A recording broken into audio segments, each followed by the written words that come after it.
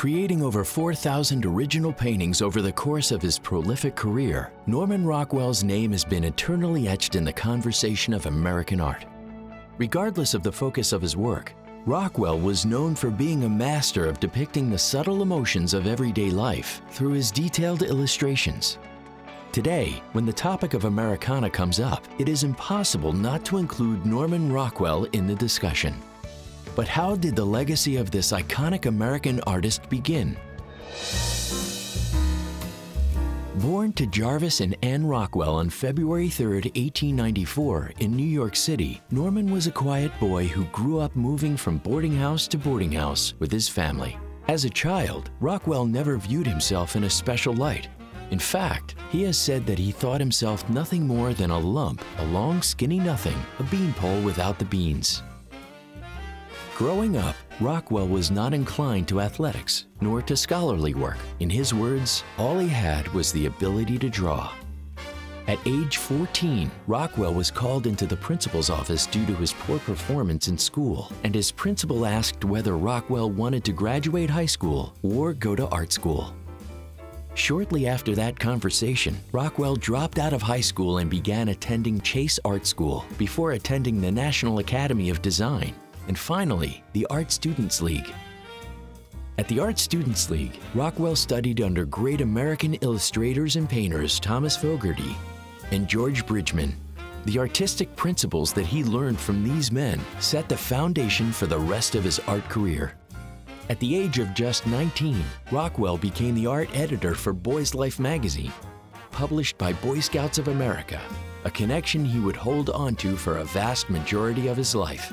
His first piece for Boys Life was published in 1913 and was titled Scout at Ship's Wheel. In 1915, Rockwell and his family moved to New Rochelle, New York, where they shared a studio with Clyde Forsyth, an illustrator for the Saturday Evening Post. With the help of Forsyth, Rockwell submitted his first successful cover to the Saturday Evening Post. This illustration was published in 1916 and was titled Mother's Day Off. This illustration playfully depicts a young boy pushing a baby carriage while being teased by other young boys out playing baseball. In the following 7 months, the Saturday Evening Post published 5 more Rockwell covers: Circus Barker and Strongman, Gramps at the Plate, Redhead Loves Hattie Perkins, People in a Theater Balcony, and Man Playing Santa. Over the next 47 years, Rockwell created 323 covers for the Saturday Evening Post.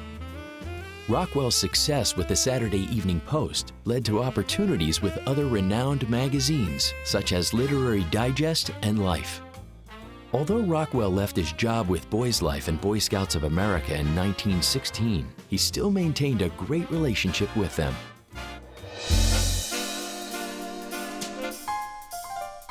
In 1926, he began producing the first of what would be 51 illustrations for the Boy Scouts of America calendar. In 1943, Rockwell was inspired by Franklin Delano Roosevelt's memorable State of the Union address, where FDR solemnly declared 4 universal and necessary freedoms. This iconic speech triggered Rockwell to create his world-famous 4 Freedoms series. These 4 paintings, titled Freedom of Speech, Freedom of Worship, Freedom from Want, and Freedom from Fear, were met with enormous success. Immediately after their production, these paintings became the highlight of a traveling exhibition that was sponsored by both the Saturday Evening Post and the U.S. Department of Treasury. During this exhibition tour, these paintings traveled to 16 cities where over 1 million people came to see them. This exhibition raised nearly $133 million in war bonds and stamps, aiding greatly in the World War II war effort. However, shortly after the release and success of the 4 Freedoms paintings, tragedy struck Rockwell when a fire erupted which destroyed his studio, burning many of his props, costumes, and original paintings inside. Rather than acting as a setback, this tragedy actually caused Rockwell to grow as an artist. At this point, the focus of Rockwell's painting shifted. now depicting modern characters existing in modern settings and dealing with events that were taking place at the time. In the following years, Rockwell continued producing illustrations for the Post with his new modern twist.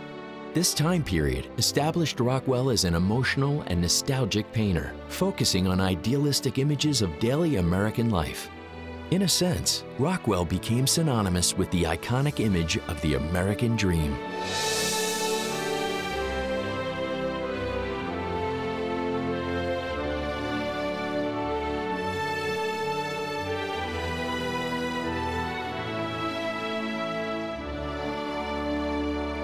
This changed in 1963 when Rockwell ended his 47-year relationship with the Saturday Evening Post and began making covers for Look magazine. At this point, Rockwell's work entered a third phase and his focus shifted once again, this time towards bigger social issues, including civil rights and poverty. His most notable work of this time and one of the most potent of his career is The Problem We All Live With, centered around Ruby Bridges and desegregation. Norman Rockwell passed away on November 8th of 1978 in Stockbridge, Massachusetts. To this day, Norman Rockwell is known as one of the greatest American illustrators and painters of all time, and his legacy continues to live on and inspire new generations of artists. Norman Rockwell's impact stretched far beyond painting and illustrating.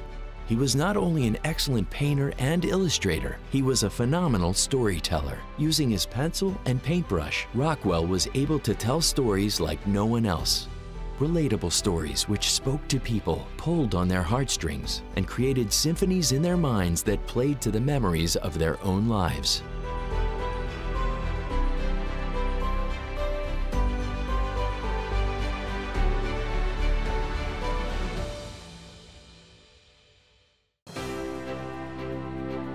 To see other renowned artists as well as additional stunning works of art, go to rarecollectiblestv.com. That's rarecollectiblestv.com.